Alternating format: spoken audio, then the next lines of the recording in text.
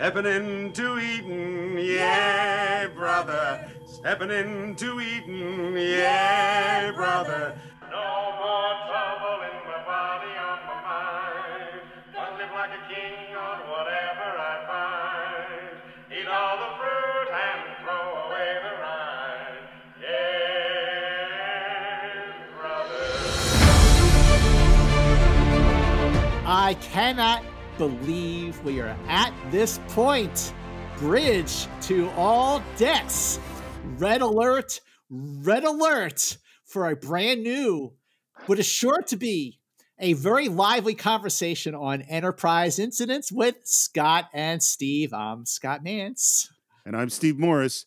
Yay, brother. Oh, hey, I'm going to flip my fiddle and jump for joy. I got a clean bill of health from Dr. McCoy. Yes, folks, we are at that point in Enterprise incidents. We have reached what could be the most notorious, the most infamous episode of them all. I'm talking about you, brother, on The Way to Eden. The reason I say the most notorious, the most infamous, is because, sure, Spock's brain has had that label, but Spock's brain is a lot better than I think most people have given it credit for, something we proved on our conversation of Enterprise incidents. And then there's And the Children Shall Leave, which is just bad, and that's as bad as it's going to get. And then we have another episode coming up which could also be labeled that way. That's Turnabout Intruder. I'm very curious to see where that conversation goes. But in terms of The Way to Eden, this is an episode that I have not watched in many, many, many years, because in my head, I'm thinking this is a bad episode. This is embarrassing. It's the one with the hippies. This does not represent anything at all about Star Trek. And then I rewatched it to prep for Enterprise incidents. And boy, I was wrong. Lots to say on this. And joining us for our deep dive conversation of The Way to Eden, we have a very, very special guest. And I want to thank our good friend who joined us for the Day of the Dove, that's Laurie Ulster from TrekMovie.com, for recommending this guest, someone who I've met many times over the years at the Star Trek conventions in Las Vegas. He's a writer, he's an actor, a teacher, and a musician. He's a member of the American Theater Critics Association, and he writes regularly for Broadway World and is a contributor for, of course, TrekMovie.com. He also writes the weekly Star Trekking newsletter on Substack. And this is great trivia. What an entrepreneur. In fourth grade, he sold Tribbles to his classmates, and he wrote about his misadventures on StarTrek.com. As an adult, he's posted videos of himself playing Heading Out to Eden on ukulele, and I hope he brought his ukulele with him for today's conversation. So welcome aboard Enterprise Incidents, Neil Shirley. Thank you so much, Scott. And I'm so sad that I did not bring a ukulele, because that would have been better. But yeah, that was one of my favorite things to do, was record myself singing that song.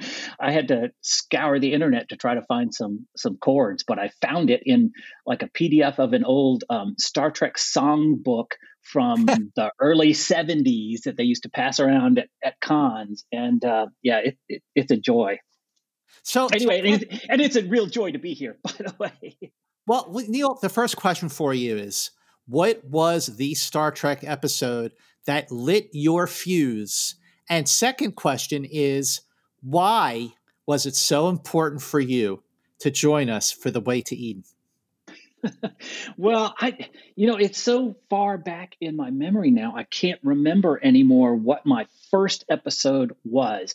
It would have been in second grade, watching it on TV after school. I'd come home, get some grape Pop-Tarts and a glass of Welch's grape juice, and sit in front of the TV and watch Star Trek, as well as Gilligan and Brady Bunch and all the other stuff. But there was just something wonderful about Star Trek. And whatever my first episode was, it was relatively early in the first season, because I remember that feeling of seeing the first repeat for me. And it was, I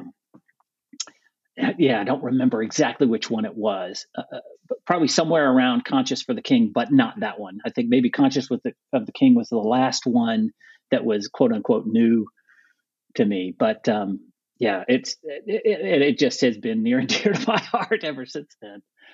And then as far as this episode, there's just something so wonderful and memorable about the space hippies. As goofy as they are, and as goofy as a concept as they are, they have just always kind of resonated in my dumb little heart. They're we reach and yelling Herbert at each other. The times that I've called people a Herbert, I lost count over the years, but it's just. It's just one of those simple, silly joys of remembering, the space hippies. So whenever people are putting it down, I'm always thinking, but hey, they sing and woohoo, and Spock digs music. Come on, look, he's playing along with them. Anyway, we'll get into that later. But you know what? I got to tell you, Neil, when Steve and I first started Enterprise Incidents, we really hit the ground running, because even though the early episodes of the original series, you could see that they're really finding their way, especially with Nimoy playing Spock. But we had so many great episodes to cover right off the bat, like Where No Man Has Gone Before and Balance of Terror and so on. So I just remember thinking in the back of my head with all these conversations with my good friend Steve Morris, like, what's going to happen when we get to the way to Eden? And here we are. So, Steve, I've been kind of like burying the lead here with asking you this question, but what have you thought about the way to Eden over these years? And what do you think of it maybe as we're about to jump into this convo? So, obviously, it was never one of my favorite episodes. Yeah, sure.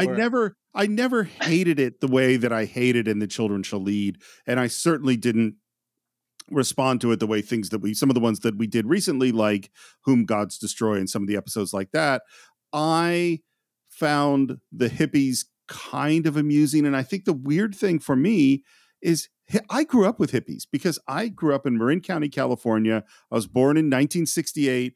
Both of my parents went to Berkeley. I went to Cal football games as a kid. I was in Berkeley all the time. The camp counselors at Forest Farms, where I went to summer camp, were clearly ex-hippies. Like, there was a tree in my neighborhood called the hippie tree, because so many hippies, in Mill Valley, there were, it's like, that's what I grew up with. And so my relationship to weirdos with long hair who, listened to crazy music and did weird things was like normal. And so the space hippies were sort of on the one hand, kind of like just a normal thing. And I think my response watching it now is, man, I wish they had actually talked to an actual hippie before they wrote the show, because it's just so disconnected. But I'll tell you, again, we had some really bad episodes in a row. And while I don't think this is a really good episode, it isn't one of the terrible episodes of Star Trek as far as I'm concerned. It's just not a particularly good episode. That's how I feel about it. It's funny you say that, Steve, because for all these years, for so many years, I really cannot remember the last time I watched The Way to Eden from start to finish. And you're right. Lately, we have, this point in the third season, we have covered a few episodes of the original series that were not great at all, like Whom Gods Destroy, even though we actually do have a lot of fans of that one. But The Mark of Gideon is a big miss. First of all, The Way to Eden is an episode that I always thought was different. I mean, there's certainly no other episode like it, so I always gave it points for that. But during my rewatch, I realized that, you know what?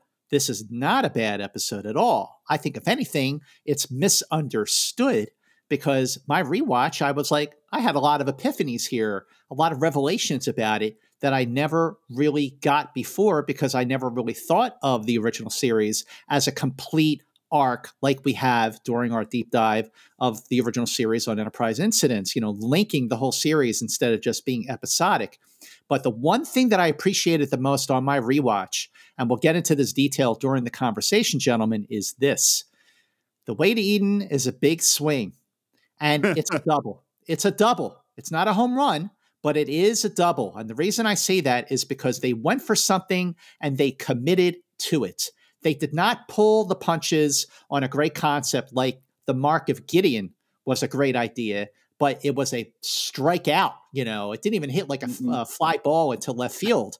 It was a strikeout. This is a double because, like Neil brought up, I mean, maybe there isn't as much hippie stuff as you would think there is, but there's a lot going on here. The episode does commit, and I appreciate it for committing the way it did.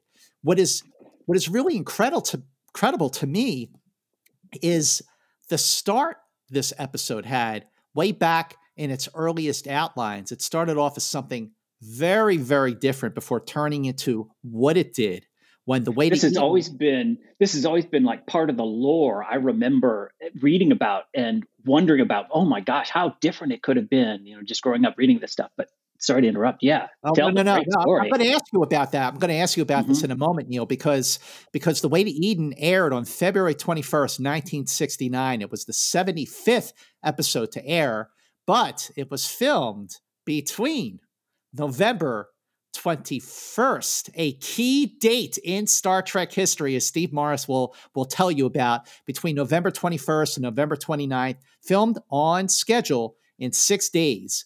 It was the 76th episode to film, and it came in right about on target with its budget. The total cost of The Way to Eden was $177,165, which brought it just a little under $1,200 under its budget. The score, now I mentioned how the last proper score was recorded for Plato's Stepchildren, but Fred Steiner did record a little bit of music here for the last act. And of course, you have all that new original music, the soundtrack, you could say, of The Way to Eden, which was recorded on November 20th, 1968. But the episode was directed by David Alexander. It was the second of 2 episodes, the first one being Plato's Stepchildren. So David Alexander had the pick of the litter with directing some of these classic Star Trek episodes.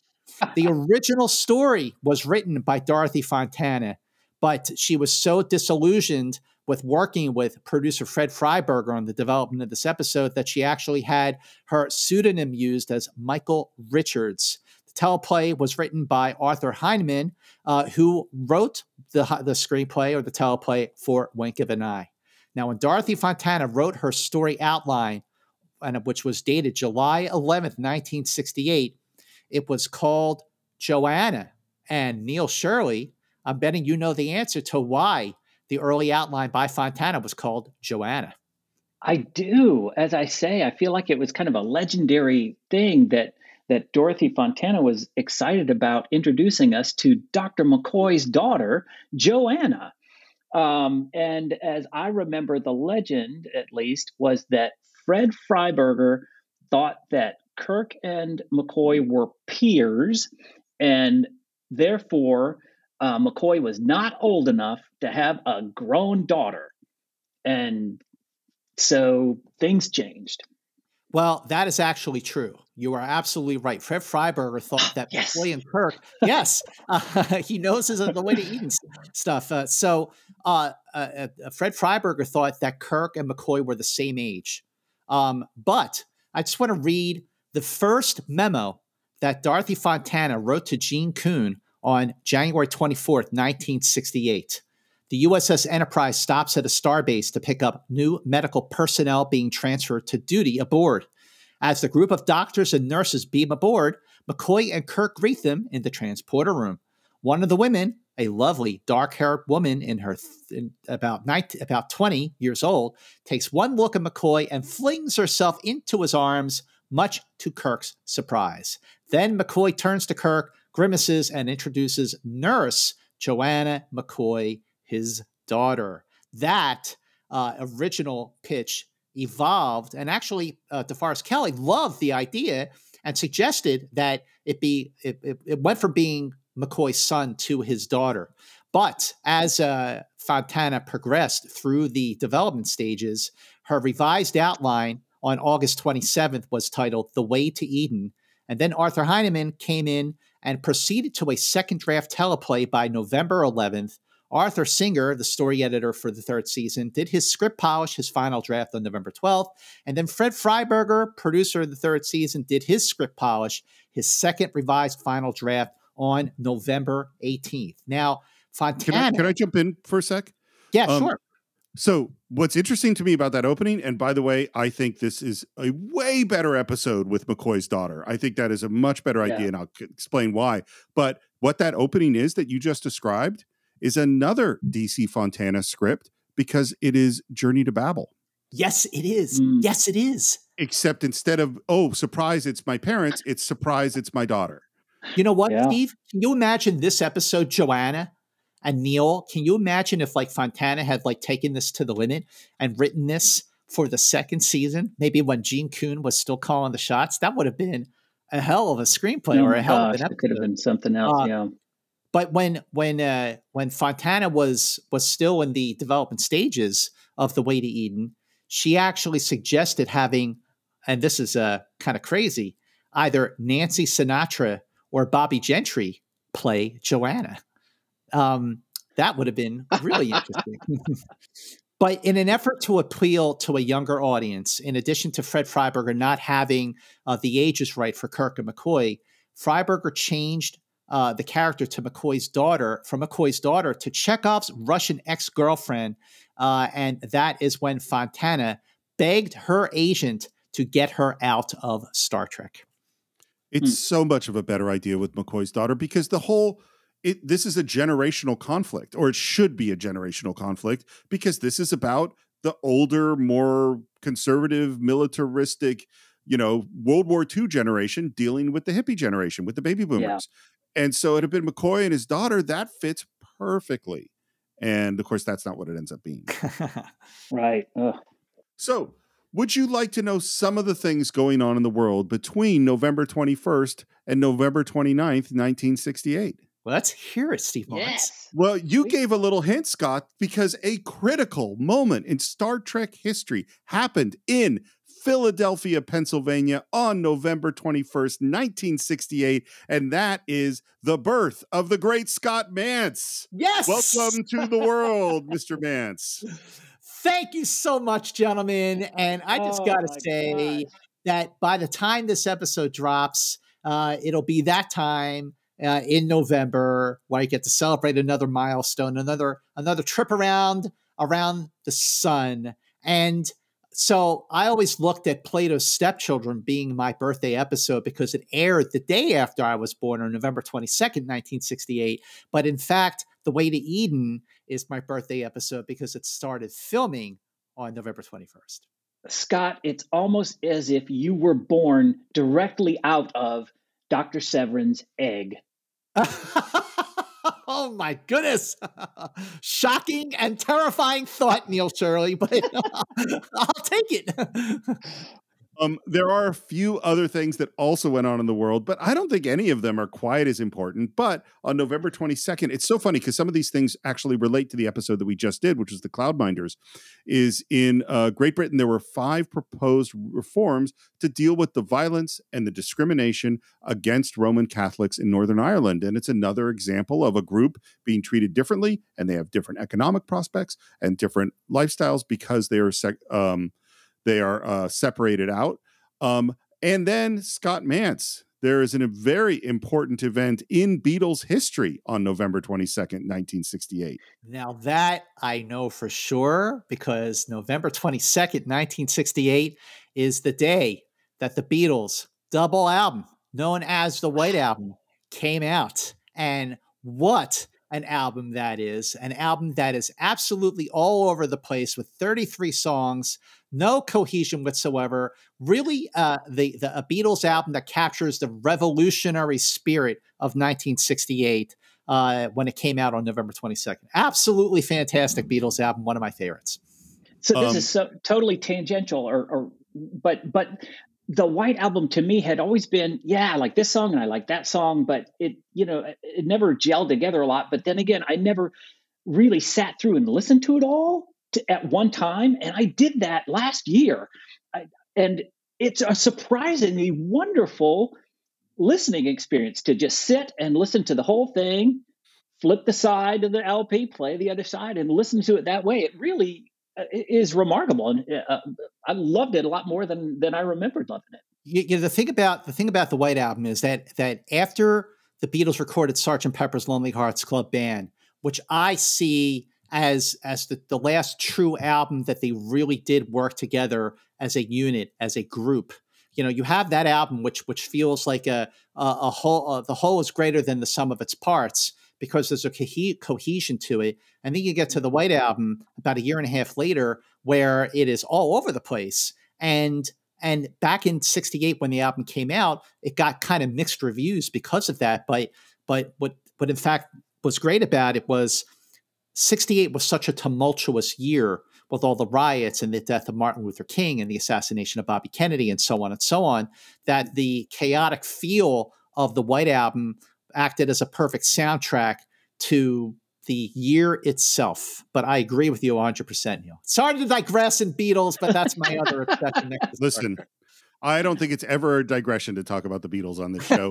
As you mentioned, Scott, also on the 22nd is that Plato's Stepchildren aired, which is largely to believe to be the first interracial kiss on TV. And I think we've discussed many times that it's not really even the first interracial kiss on Star Trek. But it did air then. On November 23rd, Lynn Susan was crowned homecoming queen at the University of Houston. She was the first African-American student ever to be given that honor in the American South. And University of Houston had only been integrated 7 years earlier. And this, again, it's like we're talking about the Cloudminders. Access to education, access, a group denied access to something environmentally that could help them.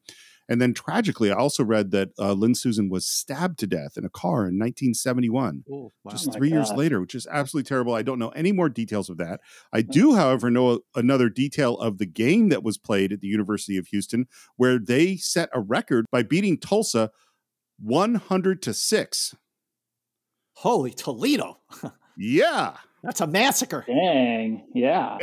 And again, we continue news stories that relate, I think, to Star Trek, which is that on November 24th, Eldridge Cleaver, who was a civil rights leader and a Black Panther, had his parole revoked. So he was going to be paroled. And then at the last minute, they said, no, you're going to have to serve prison time.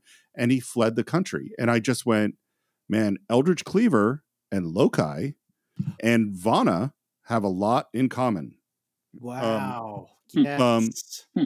And then we've also been discussing, obviously, the war in Vietnam and the presidential election. And on November 26th, the president of South Vietnam reversed himself and did agree to go to the peace talks. This is now 3 weeks after the election in the United States. And whether or not he had refused at first because of urging by Nixon or changed his mind at this moment, I don't know. But he did finally enter the peace talks with North Vietnam. Shall we get into the way to Eden? Are you ready, Neil Shirley? Yeah, we reach, brother. So it's funny, much like Let That Be Your Last Battlefield, we're chasing a ship that is not responding to us. We try to hail them and we ask Lieutenant Uhura, oh, that's not Lieutenant Uhura. No, that is not Lieutenant Uhura. So first of all, you mentioned that the episode kind of starts like Let That Be Your Last Battlefield. There, in that episode, they were chasing a stolen shuttlecraft. But also, Steve, I'm going back to one of the earliest episodes of Star Trek, Mudd's Women. Sure.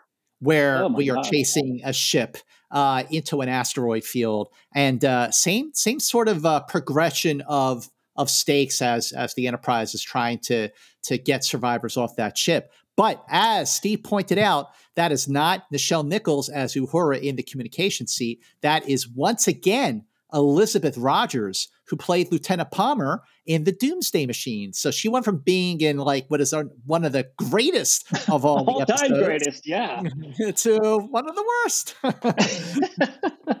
When I rewatched this, I rewatched the high def version, but I also dug out my old DVD to watch kind of the original version and was reminded right up top that one of the things that always struck me about the episode originally was how obviously the model they originally used was the Tholian ship with a couple of nacelles stapled on.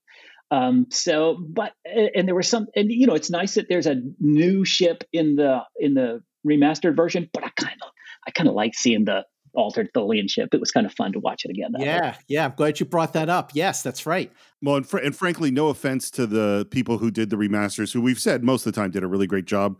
I don't think the ship looks particularly great. I don't think these effects look particularly great in this sequence.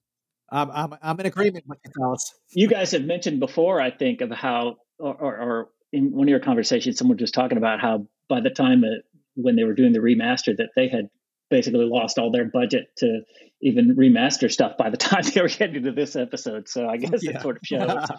And so it's funny. It is very much Mudd's women. It's very much, it's let that be your last battlefield. No response. We put a tractor beam on. They're still trying to escape. Their ship is overheating. We're going to beam them aboard. And of course, and I like, by the way, that as they put maximum power on the tractor beam, that the lights dim on the bridge. So this is really putting a strain on the Enterprise. And at the last minute, of course, we beam them aboard. Scotty, are they aboard? They are, and a nice lot, too.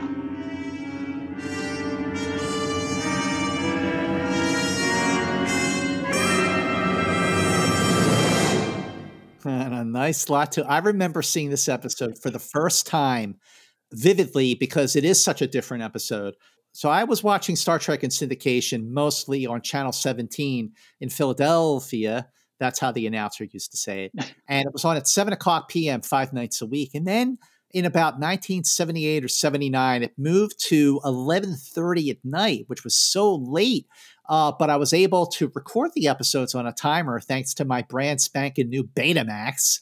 My dad thought my dad was so cutting edge. He got a Betamax over the VHS. He said the quality was better, and he was right. But I remember this Friday night, I was able to stay up because it was Friday night.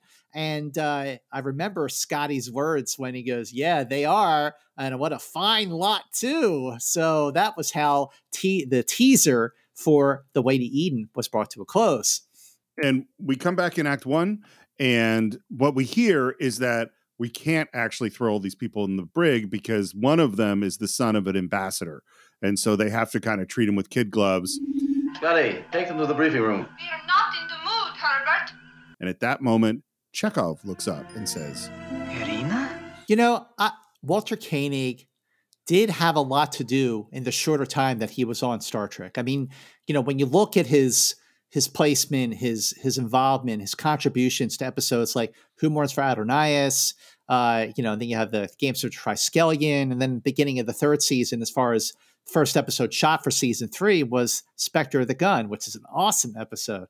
And even though I would say that The Way to Eden doesn't completely work, it is really, really nice to see Walter have another great storyline. And I think he's actually quite good in this episode.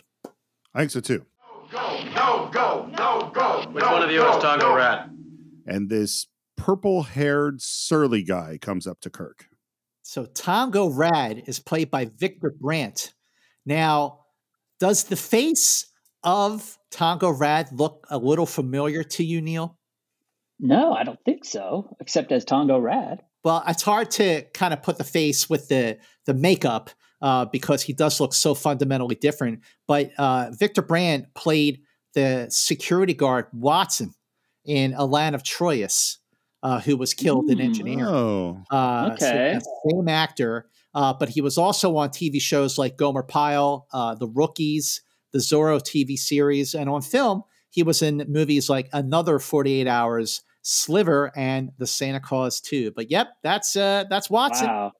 You know, Scott, mentioning Gomer Pyle reminds me that TV shows at that time, they using the hippies as a statement, as an antagonist, as a way to frame against your quote unquote norms was happening a lot. There was a Gomer Pyle episode where like Rob Reiner, I think, played one of the hippies in that versus Gomer Pyle. Of course, there'd been that Dragnet episode where the hippies were on LSD and they put their baby in the microwave or whatever. You know, the danger of hippies. So I think there was a lot of this going around at that time that it was a big movement, the hippies. Sure, of course. And, you know, just worth noting that in season 2 of Star Trek, Gomer Pyle clobbered Star Trek in the ratings week after week. So you have this show Gomer Pyle, which got double the ratings that Star Trek got. But when was the last time you went to a Gomer Pyle convention? I'm just saying. It's been a long time, that's for sure. And Kirk kind of comes down on Tongo Rad, telling him all the things that he could be arrested for if it weren't for his father's influence. And Tongo's response is, I'm bleeding. He's such a jerk. And it's funny because, you know, Lokai is a jerk too, But Lokai is clearly expressing a political opinion, like, well, I had to do that because of this. Whereas Tongo is really not. He's the entitled son of a diplomat, right? In addition, you've caused an interstellar incident which may have destroyed everything that's been negotiated between your planet and the Federation. You've got a hard lip, Herbert. We're going to hear this Herbert thing a lot. Kirk asks for an explanation, and he just crosses his arms and sits. Captain, with your permission. And he walks forward, and he makes this gesture with his hands. One. We are one. One is the beginning. So let me ask you a question, Neil. Why do you think that Spock related to the hippies? So one of the things I realized in rewatching this was, and again, kind of going towards your thesis of growth all the way across the series, that we're really seeing Spock's, something that's always stood out to me from one of the very early Blish books, like on the back cover, it would describe the Spock as having cat-like curiosity. And that phrase has always kind of stuck with me. And I think this is another one of those where we're seeing Spock has a lot of curiosity about things that are different, that Spock is a seeker himself, that there is a spiritual seeking, questing side to Spock. And I think, strangely, this whole episode sort of prefigures what we're going to see Spock do later when he encounters V'ger. And sure. It's like, everything, he was reaching and couldn't find the answers. And then even maybe this leads to partially just illogical humans, but maybe specifically this is another step towards why he studied Kolinar, to try to find a way to bring all this together in his own mind. I don't know, but it's just, I think there's a lot more you can bring to these episodes than you might originally think. So first of all, Neil, I think that's a great thought. And I totally like that idea of Spock as a seeker and connecting. I love that you connected that to motion picture. I think that's great. And this to me is both shows the potential that this episode could have been and what I think is the biggest fundamental problem with what it is, which is that it is in an episode like Let That Be Your Last Battlefield or The Cloudminders or going back to This Side of Paradise, you have people that passionately believe in a thing that maybe the crew of our Enterprise doesn't believe in, or in the case of Lokai and Vana, they can be pretty abrasive and difficult to deal with. And their methods maybe are methods we don't agree with. But it's very clear that they have a real reason behind what they're doing. And that it's also very clear that the people who wrote and made the episode respect those reasons, even if they don't agree with the methods the people use. Mm-hmm. There is no good reason. What the hippies, the space hippies believe in isn't a really interesting thing. It doesn't really make sense. And so if they had come up with something, and I think what this really comes from is it's, as you described, like Dragnet episodes, and the way that TV was portraying hippies at the time was extremely disrespectful. And they didn't go like, well, what are these guys really talking about? Do they have a point? Are they after anything? If they had been more closely to what the actual hippie movement was and going, hey, we're anti-war, we're anti-violence, we're peaceful, we believe everybody should share, we believe, like the not having money and having a commune, well, that's what Roddenberry's going to say the Star Trek universe is later on anyway, because it's, we don't have money and we don't go after things for greed. If they had had a real philosophy that made a lot of sense, then Spock, who has always been the person resisting violence and looking for other ideas, would have had a genuine thing to connect to them about. I was looking at a couple of things online earlier, and I came across this article about the hippie movement from someone named Sarah Foreman. And in her article, she quoted a professor named John Robert Howard, who had written in 1969 that the hippies offered in 1966 and 67 a serious, though not well articulated, alternative to the conventional social system. That they assumed implicitly that what they created would be so joyous, so groovy, so dazzling that the straight would abandon his own uptight life and come over to their side. And it just felt like, yeah, that's exactly what these guys are doing. Well, first of all, I am super glad, Steve, that you brought up This Side of Paradise, because just like the person who wrote the original story for The Way to Eden, who wrote This Side of Paradise? DC Fontana. Dorothy Fontana, exactly. So Dorothy Fontana in This Side of Paradise, she did in a far more subtle way what The Way to Eden does in a way too Captain Obvious over the top way. She deals with the hippie movement, because what are the colonists of Omicron Ceti 3 doing? They are turning on, tuning in, and dropping out. They are, in a sense, hippies. But it's done in such a subtle way that it took me a long time to really wrap my head around that that's what that episode was. Whereas there is nothing subtle at all about The Way to Eden. But as far as Spock goes, and again, this is what happens when you rewatch an episode that you have not seen in many, many, many years. You look at it differently. And I'll tell you, I'm looking at everything differently after doing all these deep dives with you, Steve, on Enterprise incidents, is that I get that Spock connects with the hippies, because in the late 1960s, when Star Trek was airing in its original run, Leonard Nimoy and Spock became the most popular character, even more so than Captain Kirk, because all the misfits and the, sort of the loners really connected to Spock. They related to Spock because Spock represented being an outsider. So now here is Spock turning around and he's relating to these hippies that are outsiders. And the reason that Spock is able so easily to embrace or attempt to embrace with the hippies is because of the experience he had in This Side of Paradise.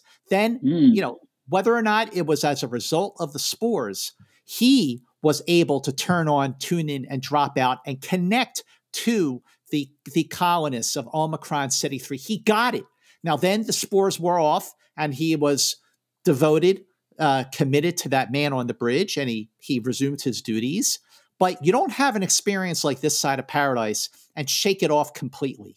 If he had not had that experience in This Side of Paradise, maybe he wouldn't have just walked up to Sevrin and said one. Maybe not. But he did have that experience. And also, he's been around humans a lot now during this 5-year mission. So he's a little more relaxed with showing his appreciation for that side, just for the same way that he kind of was flirting with Droxine in the last episode we covered on the Cloudminders. There is a link and a progression to the evolution of Spock, and Spock embracing the hippies and in The Way to Eden is just another step in that progression, leading, of course, to what Neil pointed out in the motion picture. Well, and also, is there something in the Vulcan psyche that has this seeking aspect, or something in his family? Because Spock's brother ultimately ends up doing the same thing as these hippies, going off looking for a mythical Eden planet, except it's got a different name. Yeah, it's okay. God.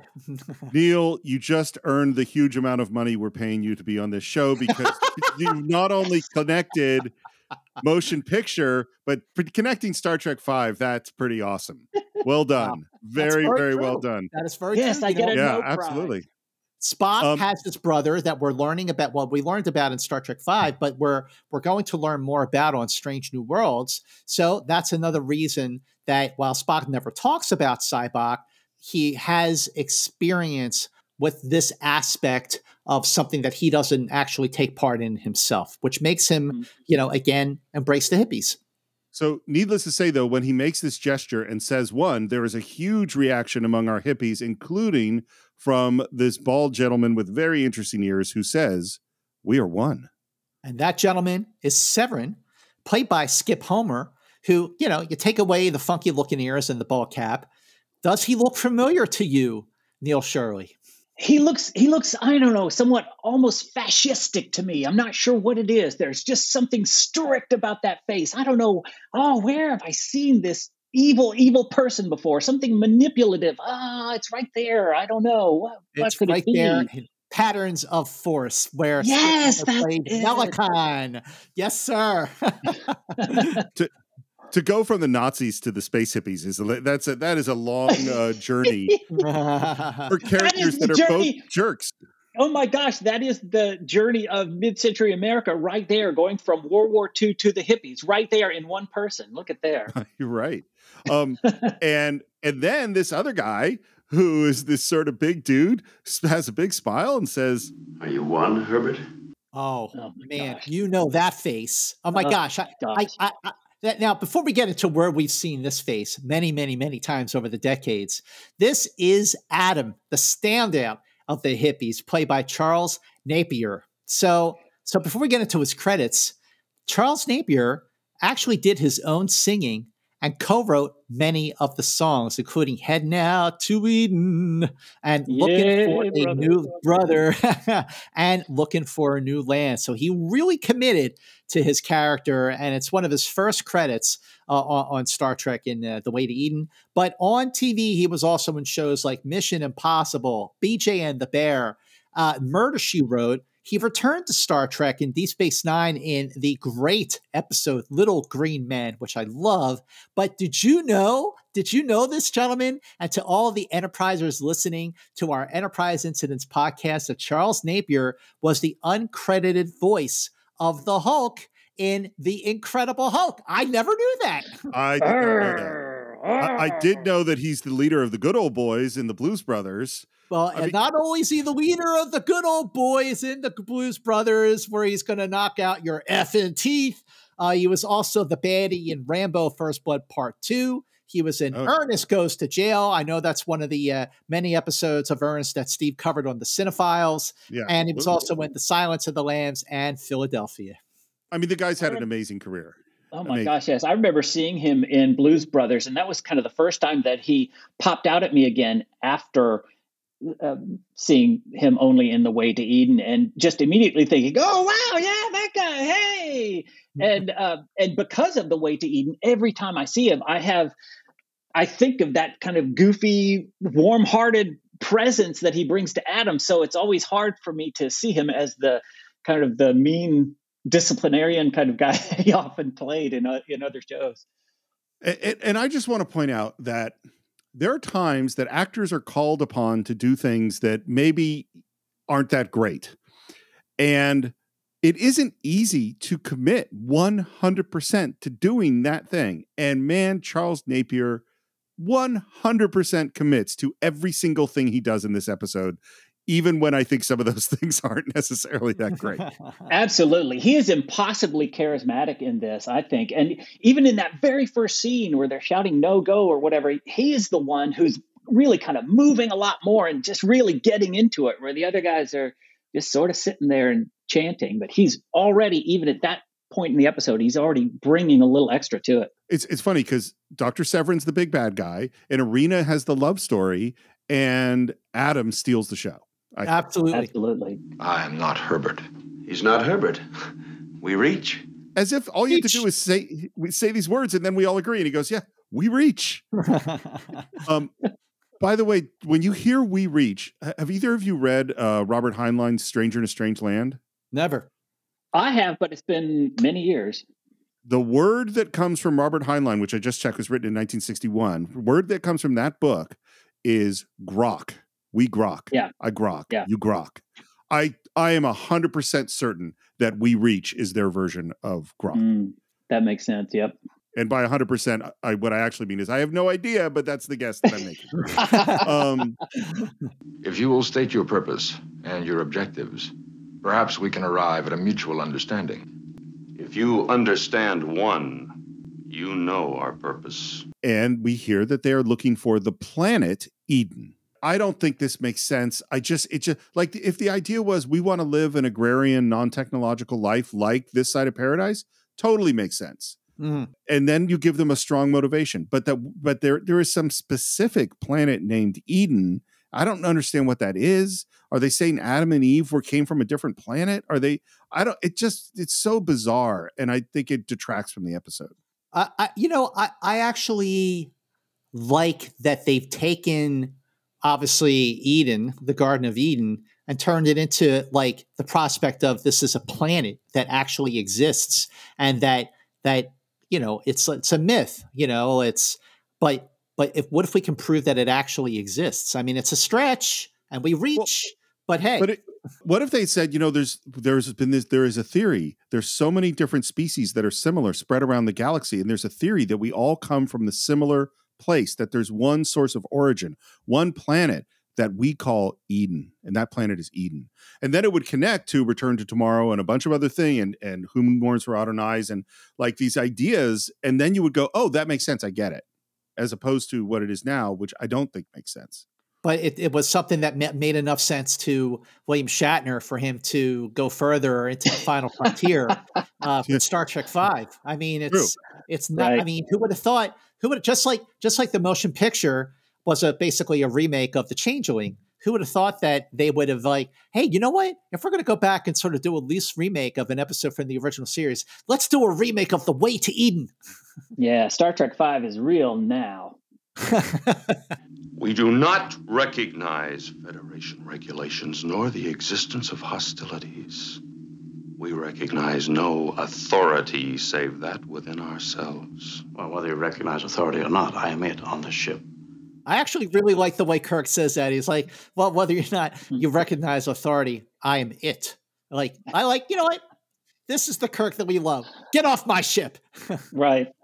And he tells them that because of, this kid, son of the ambassador, that they're not prisoners, but guests. And their response is, "Oh, Herbert, you are stiff." And not for the last time, Kirk just kind of passes the buck to Spock. Mr. Spock, you seem to understand these people. You will deal with them. And as Kirk exits, they chant, "Herbert, Herbert, Herbert, Herbert, Herbert, Herbert, Herbert, Herbert, Herbert, Herbert." We're back on the bridge. Sir, I believe I know one of them.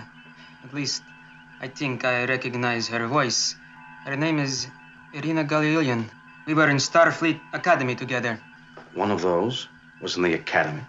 Again, this is where I feel like the episode could have been stronger, and it definitely would have been stronger if that was McCoy's daughter rather than Chekhov's girlfriend. But what they're setting up is this generational conflict. Total disrespect on the older generation for the direction the younger generation has taken.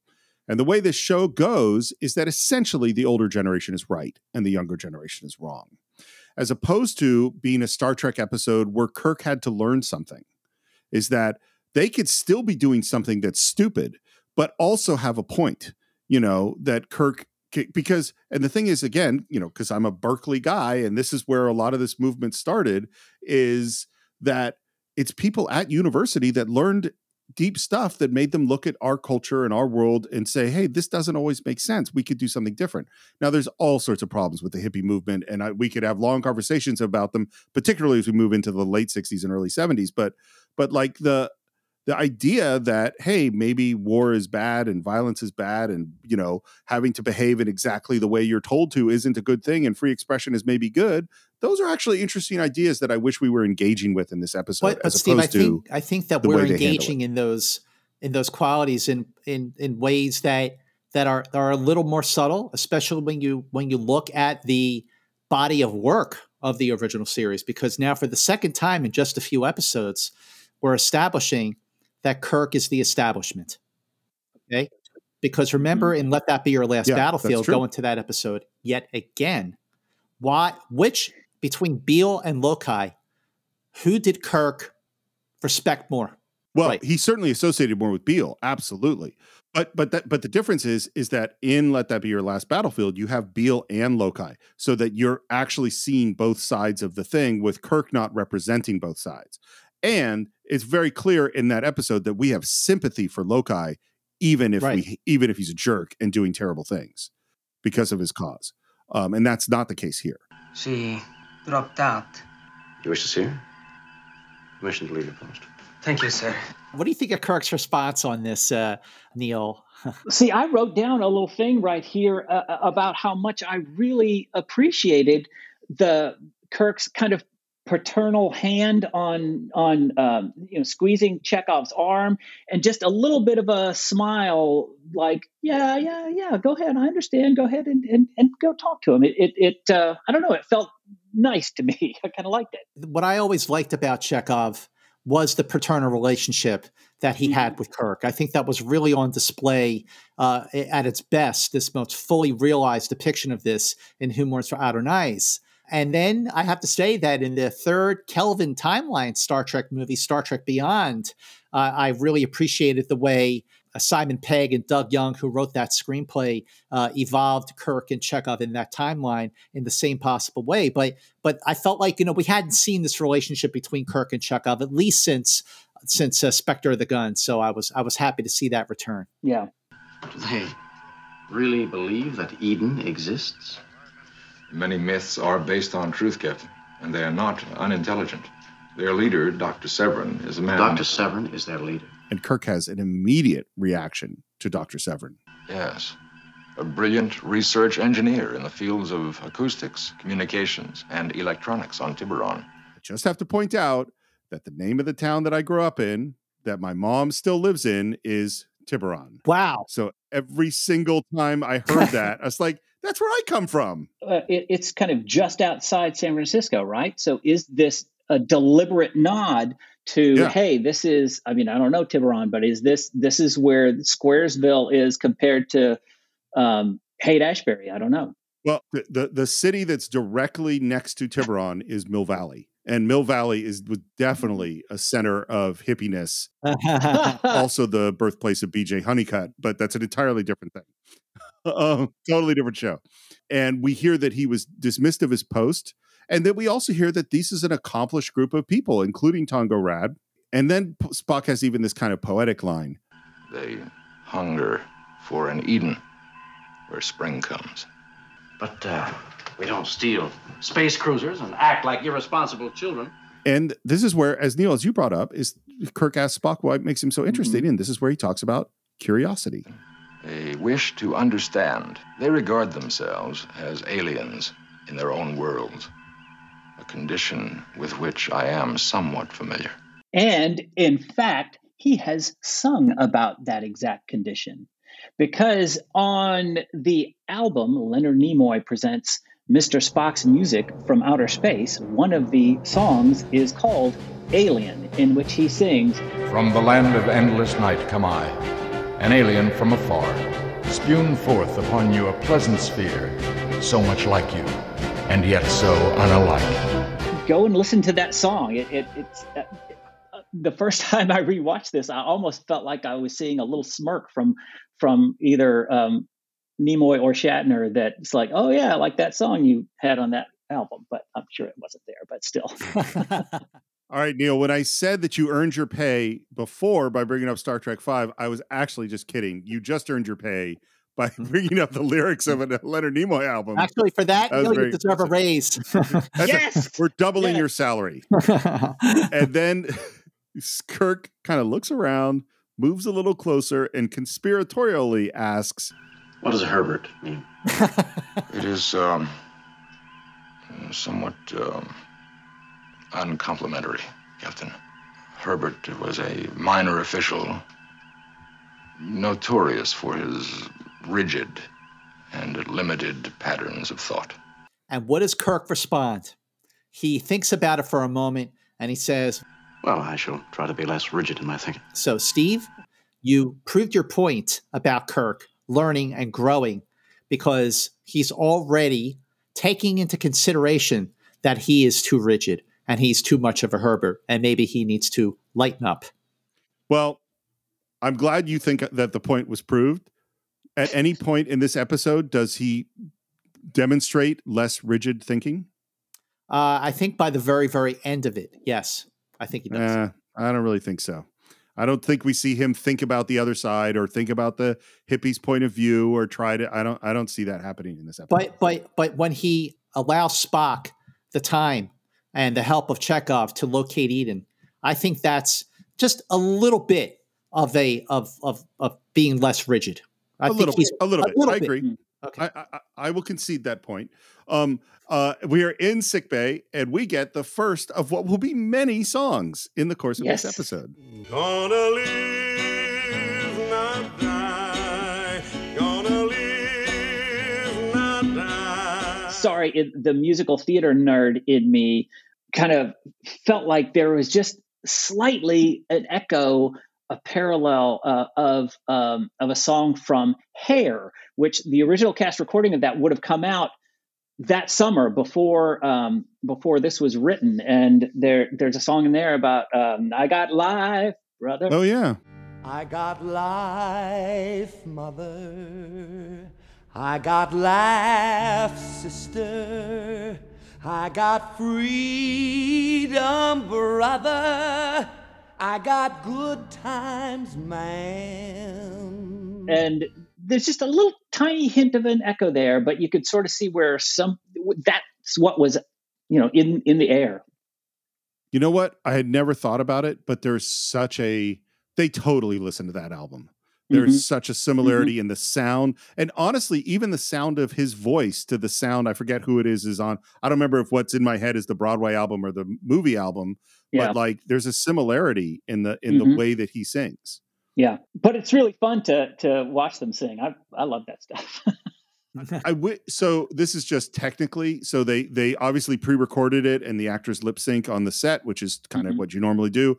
And the fact that they have these instruments that don't really play the things that they're playing probably makes that necessary.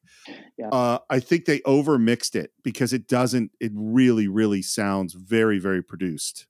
And it kind of pulls me out. I was looking at the James Blish novelization of The Way to Eden. I decided I should read that too, because what the heck? And I loved the little note at the end, at the bottom of the page, the first time he lists the lyrics for one of the songs, Looking for the New Land.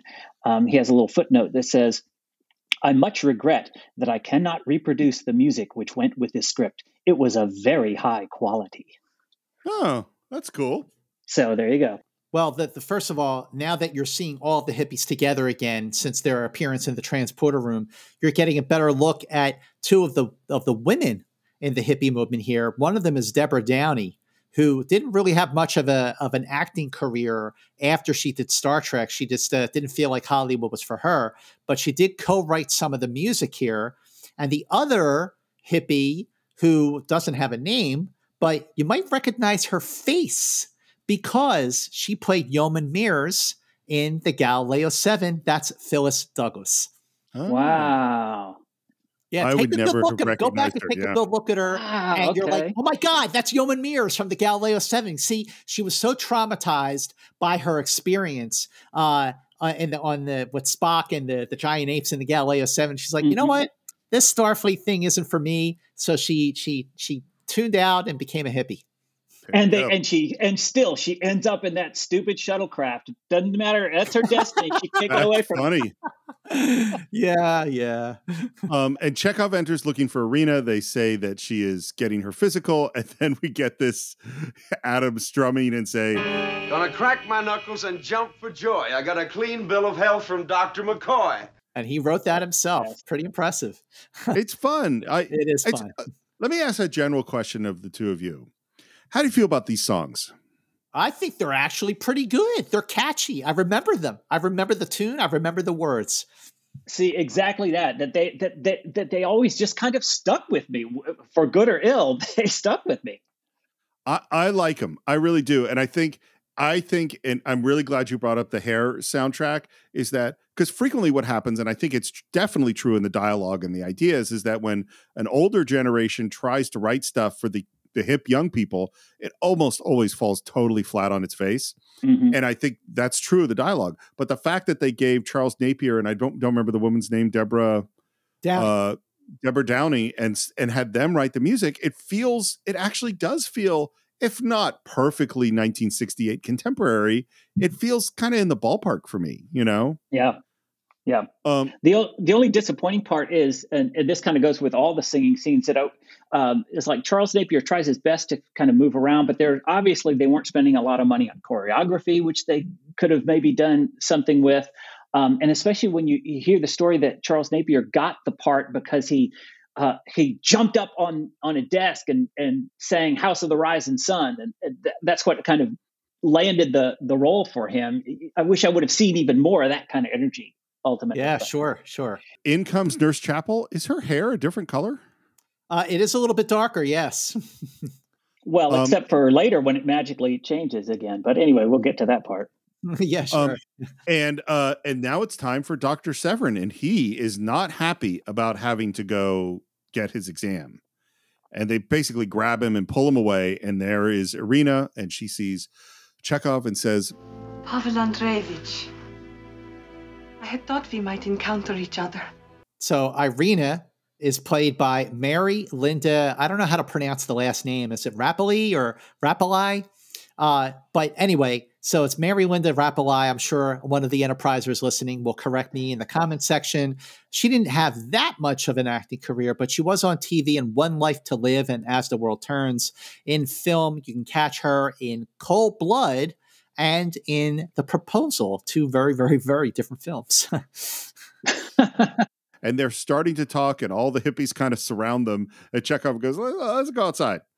Yeah, I love when another crewman kind of comes into frame and gives Chekhov the eye. How could you do this to yourself? You were a scientist, and now look at you. Look at yourself, Pavel. And it's not only clear that he's upset about what choices she's made, but he is embarrassed by her to be seen with her on the Enterprise. And she's embarrassed by him. Yeah. Pointing out his uniform. I am proud of what I am. I believe in what I do. Can you say that? Yes. And they get into this conversation. What, again, it's kind of what bothers me is they're very non-specific about the reason she made the choices that she made. And it gets more into their relationship. Are you happy in what you do? Yes. Then I accept what you do. You even talk like them. What do you think of the chemistry between Mary Linda and Walter Koenig? Good. I think it's good. What do you think? How about you, Neil? Yeah, it's reasonable. They seem, it works. It works well enough. Yeah, I think so too. I think they're actually pretty good together. I think that's one of the strengths. It's not magic, but I think it works well enough for this. Yep, I agree. And it's very clear, I think, that Chekhov was really hurt by what happened. And it sounds as if she kind of just ghosted him. Is that the impression that you got, that she just sort of disappeared on him? Yeah, I think she walked. I think she bailed on him. Yeah, she never called afterwards. Oh, Pavel, you have always been like this. So correct. And inside the struggle not to be. Give in to yourself. You will be happier. Do you think that's true of Chekhov, that he's always struggling to be correct? Struggling. I think the fact that he's a bridge officer. I mean, we saw him in Catspaw, which is actually a flashback episode because of what the star date was, proving that Chekhov was actually in the first season of the original series. So Khan did find him. Okay. I think that, he was young, but I think that he was in a very prominent position on the bridge. I think that he was probably a little insecure, but ultimately very, very respected for him to be and stay where he was. Not only do I not see Chekhov as a person who's desperately trying to be correct, because I mean, the guy who's desperately trying to be correct is not going to bring all that stuff about Russia. He's pretty comfortable joking with people that are way more senior than him. That's what I was just going to say. Is the Chekhov I think of all the time is that kind of that opening scene of Trouble with Tribbles. Yes, exactly. There you go. That's the Chekhov I think of all the time. So I don't see that as true, but I also don't see that as a tension that exists within this episode. I think saying, hey, express yourself, be free, and then having that actually be a conflict for Chekhov and him learning a thing in the course of this episode would have been interesting, but that's not. So you have the line, but then you don't really deal with it. And again, it goes back to this thing I'm saying about like, well, what do the hippies really believe? And is there any value in the things that they think? Yeah, I agree with you there. It not played out as well as it could have been. And then as their scene between the two of them is ending, suddenly we hear yelling, and all of the hippies are fighting to get past the red guys. And that's when Chapel comes out, and that is the end of Act 1. It's Act 2, and Kirk and Chapel get past all the protesting hippies, to which she says, I thought all the animals were kept in cages. Wow. I just caught that line for the first time during my rewatch. I was like, wow, Chapel.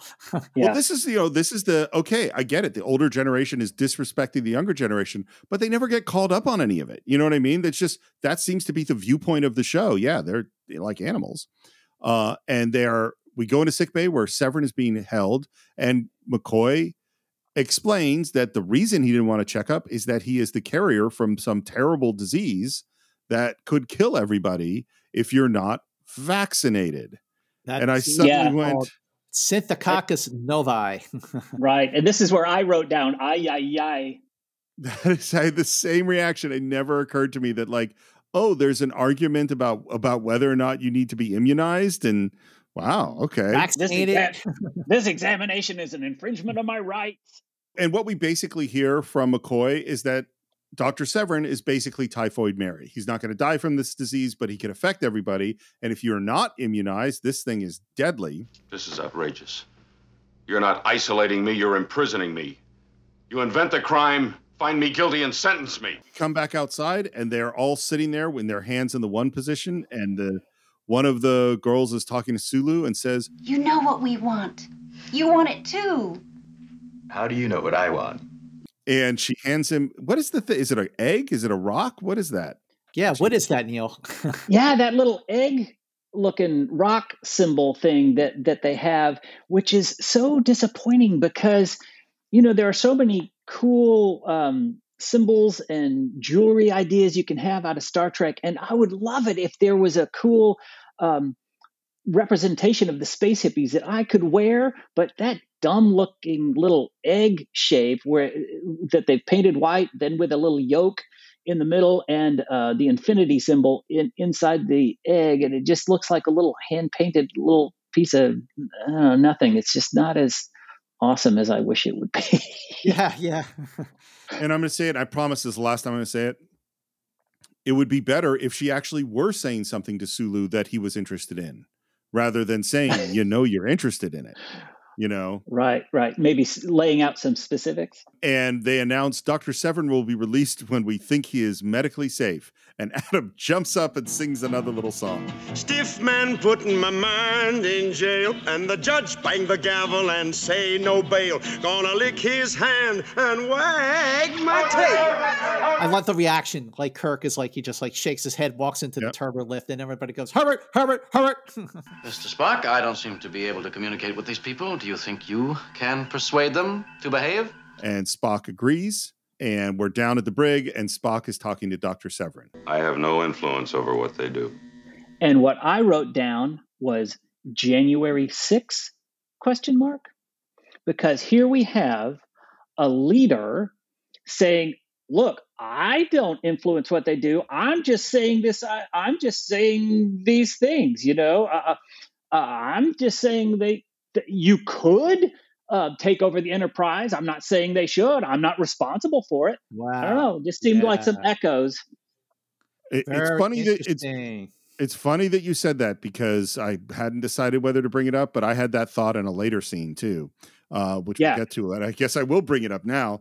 Well, sorry, I don't want to get all political, but it just jumped out at me. You're singing Steve's language here. Federation will never allow the colonization of a planet by criminals. If they persist, they will be so charged and forever barred from Eden. As I have been barred? Then you knew you were a carrier. Of course I knew.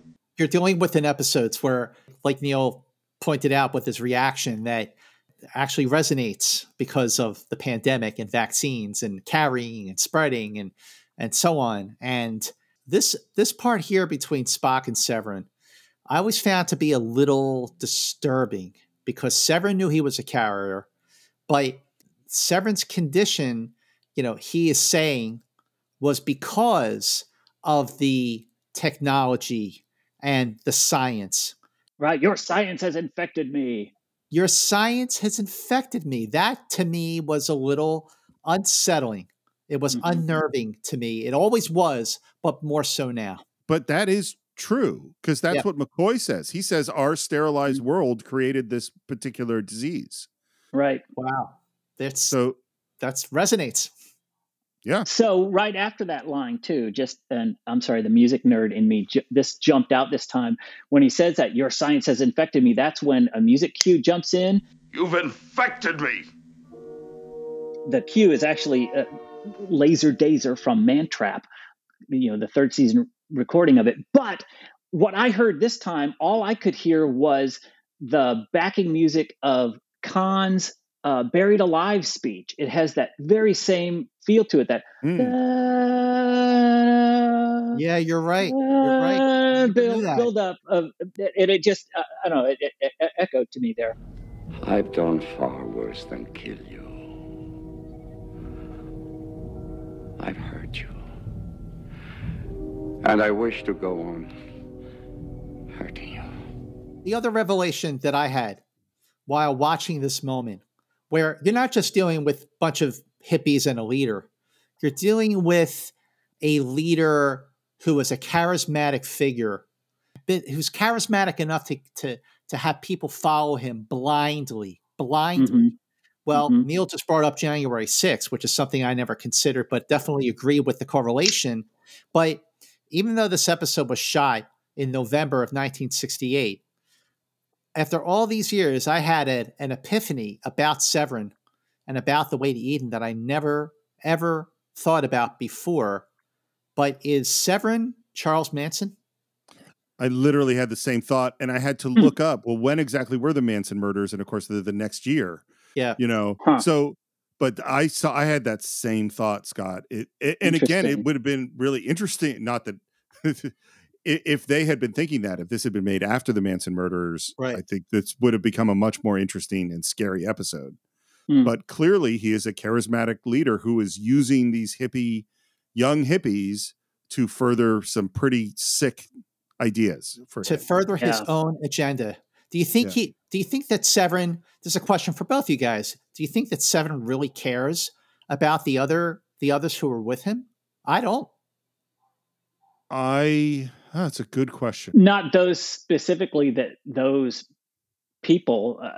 He's probably someone who wants to have acolytes, but he doesn't care necessarily about those specific ones.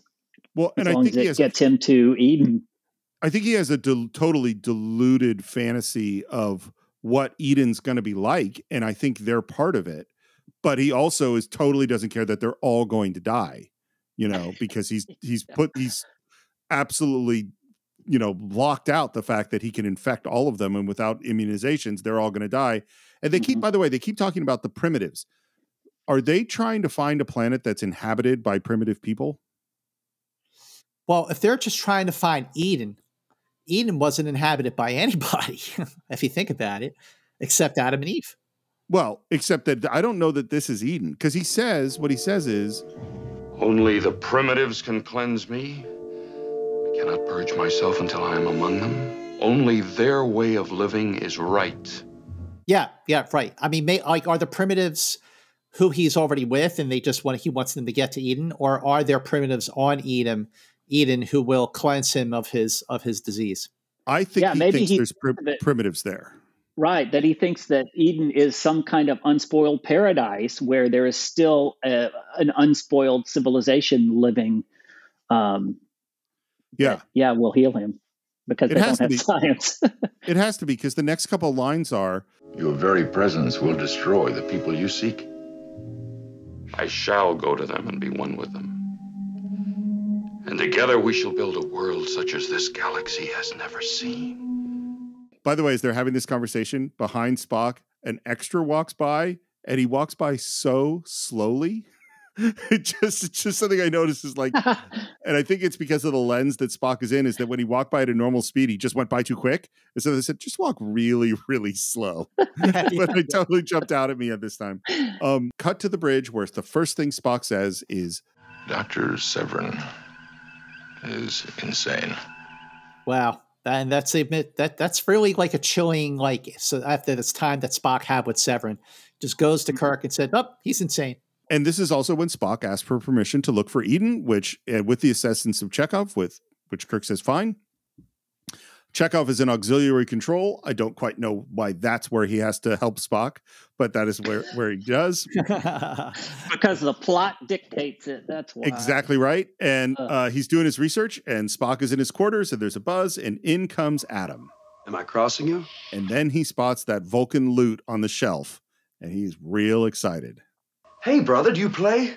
Yeah, that's real now. all the hippie dialogue in this scene is just, It's far out, man. It is, yeah, man.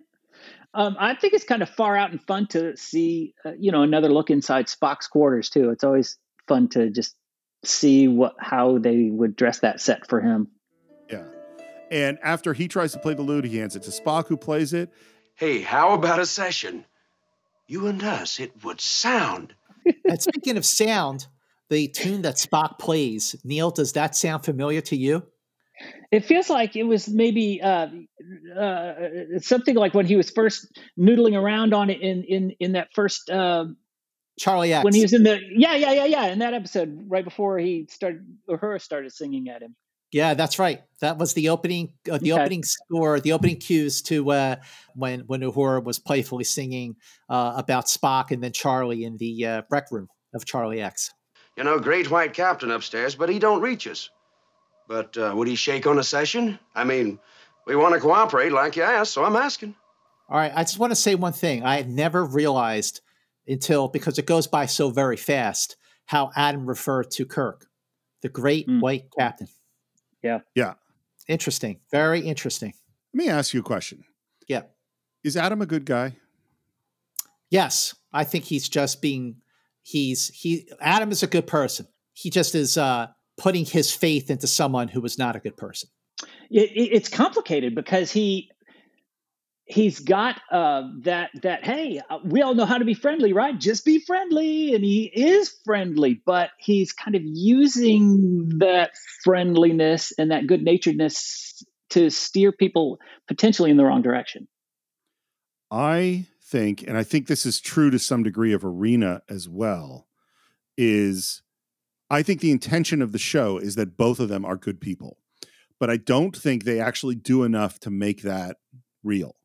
I think both Irina and Adam do stuff that, it's clear that's not good.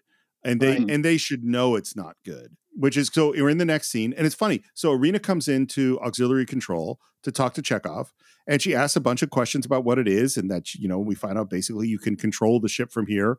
And also that he's assisting Spock on looking for Eden and that they're really doing that, which she's surprised.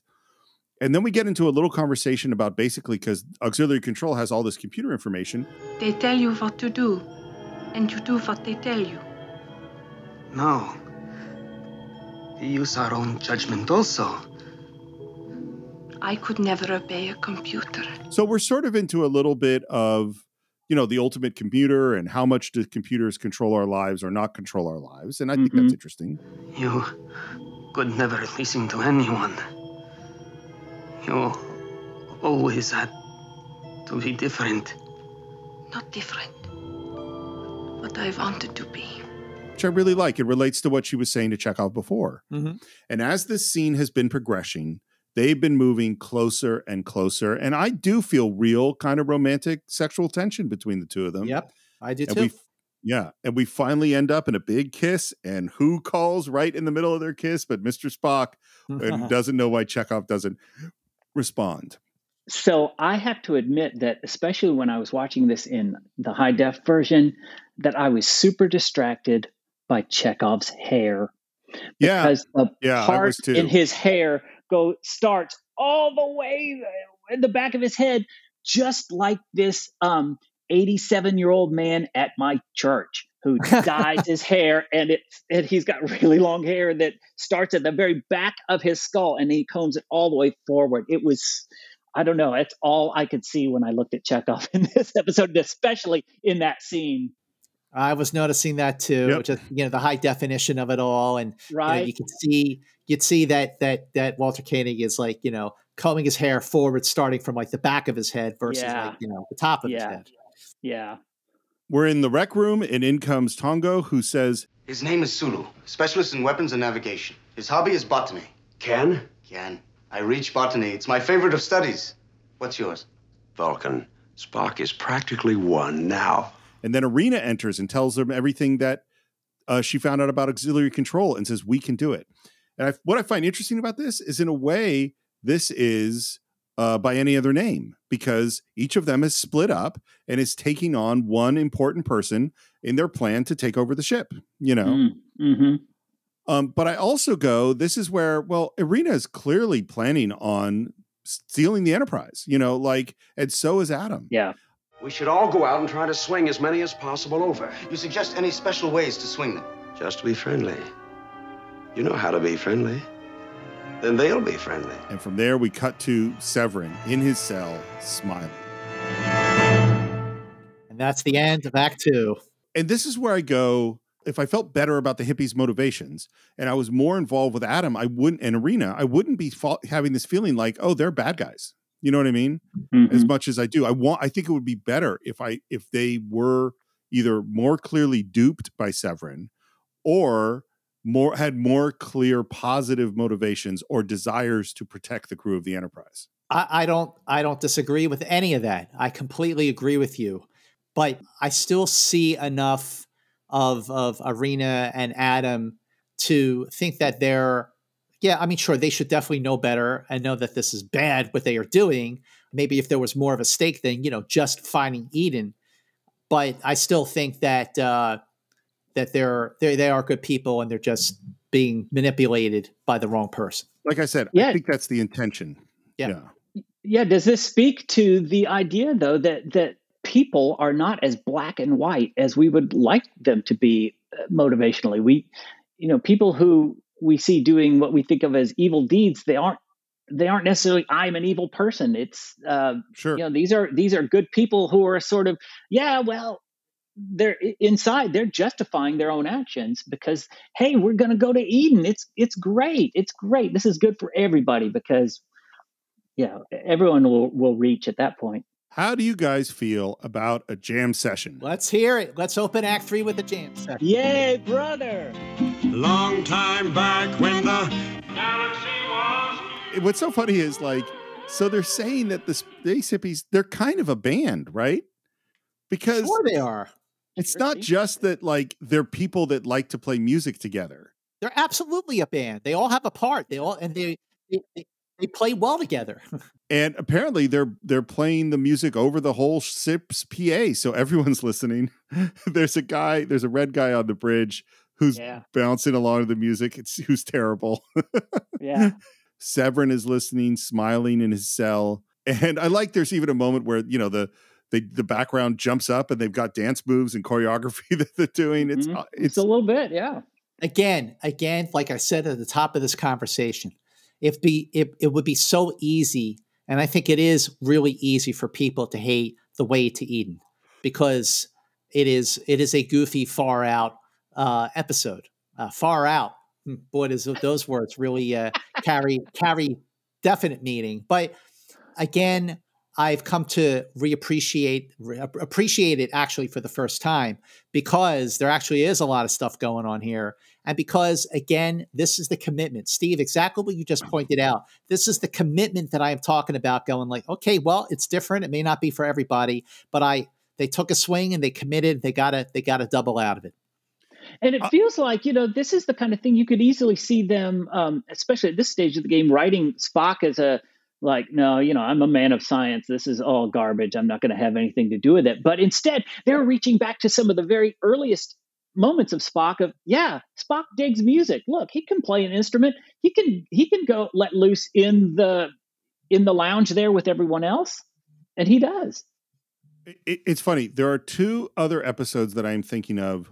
One that has a hugely long, quote unquote, performance section, and another that has a shorter one, both of which I hate.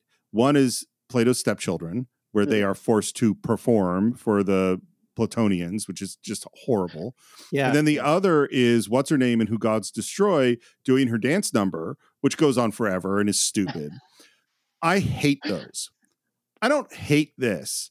I do think it goes on forever, and I don't quite know why we're spending so much time listening to them sing. I actually like the songs enough that it's okay, and I do genuinely like when Spock sits down for his little jam session, and I do like that music. It's kind of funky, jazzy, cool, and it's kind of fun. Here's the thing. So, we talked about how, there are a couple of episodes that we recently covered here where it feels like they've got filler. Definitely in The Mark of Gideon, there's a lot of filler there. And there didn't need to be, because that was an episode that really was a very ambitious episode that went nowhere. But even in The Lights of Zatar, which I thought was definitely a step back up after a couple of clunkers, there's that whole briefing room scene with the Lieutenant Romaine that I felt like gets dragged on. So would you rather see scenes of dialogue that dragged on and on and on, or would you rather hear some groovy music? Well, I kind of like this music a lot, even though I'm into the groove. Right? Totally.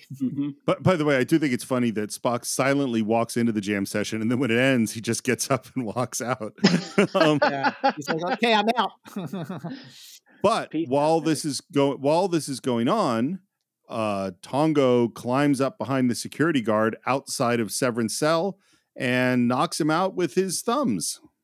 Yeah, right? Who knew? And then they end up at auxiliary control, and he takes out another guy, but does it differently. It's not the thumb thing. He gives him a little back rub, and the guy goes out. Captain, I get no response from controls. It's channeled over somewhere. To auxiliary control. You would think at this point they would fix this by now. Right? Why do they have that room? Ugh. Yeah, auxiliary control should be auxiliary control, not just make it so easy for auxiliary control to, basically block the bridge. Well, shouldn't you have to enter a password or something before you can take over the Enterprise? It seems as though someone else is running the ship. That's right. Someone else is running this ship. I am. I like that there's a pause. He goes, someone else is running the ship. And then you cut to him on camera and he goes, I am. Scott, do you remember when we talked about in Mark of Gideon where McCoy and Scotty and Uhura were talking to Spock while he was talking to the leader of Gideon, and they could hear, it was like, this is so same thing happens here, is that we have conversations about how we're going to override Sevrin while he's listening. Right. Yeah. He's like, I'm standing right here. And the other thing we find out is that not only are we not in control of the ship, but we're heading into Romulan space. I had made a note earlier that they make a mention earlier in the episode about we're close to Romulan space, and I'd kind of later written that the threat of Romulans is kind of the Chekhov's gun of this episode. Chekhov the playwright, as opposed to Chekhov the navigator. but in the theater world, Chekhov's gun is the idea that if you show a gun, like a rifle, in Act 1 of a play, up in the back of the set in the play, that by Act 3 that gun is going to go off. Right. And here we kind of hear the threat of Romulans at the beginning, but we never actually ever see Romulans. Nope. Yeah, never happens. It's like it was a big threat, and we thought, "Ooh, this is going to be wow!" And then the hippies versus the Romulans. Yeah, this could be something. No. That would have been a great episode. I mean, instead we have we're in Romulan space. Never see a Romulan ship. Never had the Romulans attack the Enterprise. Now that would have been something. Yeah. There's an episode of The Simpsons where they're on like a school field trip with Bart, and they keep talking about they're on their way to the fireworks factory. And soon we're going to get to the fireworks factory. And then they never get to the fireworks factory. That's totally what this there is. There you go. Yep. It's just, and you're absolutely right. This is definitely they introduced it. They either don't do anything with it at all, but if you introduce it, you got to do something with it. Do something. Adam, there's a file on Dr. Sevrin in our computer banks. In it, you'll find a report attesting to the fact that he is a carrier of a bacillus strain known as Synthococcus novi. Ain't that just awful? And so Spock tries to give him more information, more factual information that the guy he is listening to is not telling the truth. You know I reach you. I believe in what you seek. But there is a tragic difference between what you want and what he wants. You're making me cry. Neil, when you brought up that political thing that we don't really talk about too much on Enterprise Incidents, and I said there was another moment that made me think about people listening to their leader who is lying to them rather than listening to very clear facts that are presented to them over and over again, this was the moment I was thinking. Wow. Yeah. Yeah. Mm-hmm. Really good point. Mm-hmm. Yeah, we sort of have now, by the end of Star Trek, the original series, blown that whole, we're going to try not to get too political on this show. Yeah. We Cloudminders in this, we're kind of, it's Oh been my out the gosh. window. Yeah. How do you plan to stop them?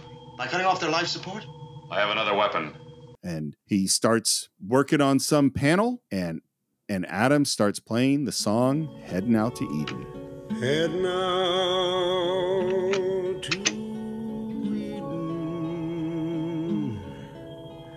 Yay, brother. The slow version. There's two versions of it. Well, I'm using sound against them. Beyond the ultrasonic, it will stun them and allow us time to leave. Sound pitched that high doesn't stun. It destroys. And he goes, no, it's not true. He says, I like this line. He says, it's correct for you to be concerned, but be assured also. And we go into orbit, and now Tongo says to Sevrin, it does destroy. Okay, you talk about how Irina and Adam are following Sevrin, even though there are certain things that Sevrin is asking them to do that they know is wrong. They should think is wrong. And here you have Tongo Rad is saying, he's showing a little defiance. Yeah. He's like, look, this will destroy. I don't think he's showing defiance. Or he's bringing it up. If he didn't care, but he doesn't say don't. He doesn't care. He is saying you are going to kill them all. Well, I think that I feel like his vocal inflection is insinuating like, hey, this will kill them. It's definitely saying that, but I don't think. But no, well, so a couple things about it, because his vocal. There's this. Have you ever heard about the magic couch? Do you know what the magic couch is in film or theater too? Mm-mm. The magic couch is that I can be in a sitcom, like I'm in Friends, and I'm in the sitcom, and it's Chandler and Joey, and Monica and Rachel are in the kitchen 4 feet behind me. But if I'm sitting on this couch and say something in a normal voice, the people in the kitchen can't hear me, even though they're 3 feet away. That's the magic couch. Okay. Irina is like 2 feet from Tongo when he says this line. He does not lower his voice at all. Right. There's no way she doesn't hear it. There's no way Adam doesn't hear it. And he doesn't say, hey, we didn't sign up to kill anybody. That we're not about killing. Are you really going to? He doesn't say anything like that. He just says it does destroy. And then we never mention it again. And it's clear to me that Irina and Adam can hear that. And so they are now complicit in killing 430 people. Well, also Sevrin says, no. It's at a level where it's actually not going to kill them. But is he telling the truth? No. He says that before Tongo says what he says, not after. He says, and I think he says it after. I think he says something after where he reiterates, "Don't worry, it's okay." He sends a tweet saying, "Yeah, don't worry about it." Oh, wait. What he says after is, I have adjusted it so that it will suspend its effects after a few moments and allow us time to escape. Then after we've gone, it will automatically reactivate. Okay. All right. Okay. Yeah. There you go. And if it reactivates after they leave, he doesn't say it's ever going to turn off. Right. And that's when Scotty's phaser starts hitting the bulkhead. And again, I'm like, look, I understand that in Wink of an Eye, they did stuff that you couldn't get through these bulkheads. Or in Day of the Dove, there was things that made it impossible to get through the bulkheads. I don't understand why you have so much trouble getting into auxiliary control now. But we turn the knob. I like it. I think it's cool that Spock gets hit by the sound first. And then it goes silent, and Spock is still in pain, and Kirk says, it's all right, Spock, it's stopped. No, Captain, it hasn't stopped. It has gone beyond. And then Kirk gets to do his patented crumpling in pain. Which, as I said before, I'm really sick of at this point in the show. Yeah, how many times at this point has he done it? Oh, and then we get to see that same shot of Nurse Chapel crumpling from from Spock's episode, brain. Different hairstyle than she had at the beginning of it. Yeah, they used stock footage of the crew passing out from Spock's brain in the teaser of that episode when the sound goes off in this one. Can I tell you something dumb that I noticed that I had never noticed before and never knew, and I think is ridiculous and silly? Yes. Both that I didn't know it and that I saw it for the first time in this episode, and that this is how they did it. Is on the bridge, as everyone's passed out, you see Chekhov's chair has fallen over. And it never occurred to me, and I never looked, that the chairs of the helm and all the other ones are not connected to the floor. That they're just chairs you could move around. And it's so dumb And I go, why in the world would you have shot? I mean, it's one thing that it is just a chair that you could move around because that's what they used in the set, but that you would show it knocked over. Like, of course the chair should be bolted down. Like, what's wrong with you? Have you known that before? Well, I knew that they could be moved just because there's this great book about Star Trek and mid-century modern design. It even shows the original chairs that they were based on and how they were adapted. But anyway, so yeah, I guess I knew they were. That's a good book. Could be moved, but I love that book. So we're back in Act 4. We're awake enough, and Kirk's still in pain, has to go into the auxiliary control where he turns off the knob, and we're all okay. And he calls around, and no one's answering the ship until finally Sulu answers, asks what's happened to them. There are no Romulans, so that's a good thing. And that a shuttlecraft has been stolen. We know which one of those hippies led them to the shuttlecraft, right? She knows how to drive it. Probably. Oh, that's a great point. She spent all that time in there before she dropped out of Star Trek. Oh, that's a great point. That's right. Yeoman Mears. Yeah. I'm just going to go on the record and for headcanon and say that final hippie is actually Yeoman Mears because, she doesn't have any dialogue. She doesn't have a name, but she does have the face. And I just think that she got so freaked out after her experience in the Galileo 7 that she joined the hippie movement, and now she's back on the Enterprise, and no one recognizes her. But that's also why Irina knew that Chekhov would be there, and that they kind of had some inkling about auxiliary control because she could tell them, "Oh yeah, this is the kind of stuff we had on the Enterprise." Oh yeah, there you go. All that works. It's all there. It's all there. By the way, better episode. I actually think that would be a better episode. Right, that would be good. And the other thing we find out is that Spock checks his sensors and that there's life forms on board the shuttlecraft, which is on the planet, but there's no life forms there other than that at all. And we beam down to this beautiful planet and we go... Legends were true, Captain. Fantastically beautiful planet. Eden. I guess it's Eden. It sure looks like Eden, but is it Eden? And then as they're walking around, suddenly we hear a scream.